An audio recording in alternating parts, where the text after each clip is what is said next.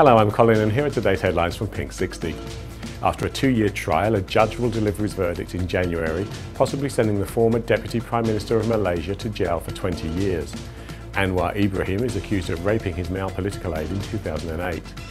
Northern Cyprus has agreed to remove laws which criminalise homosexuality after new legislation was submitted earlier this year.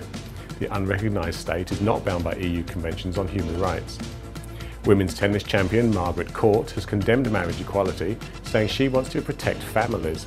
Martina Navratilova said her myopic view is truly frightening, as well as damaging to the thousands of children already living in same-gender families.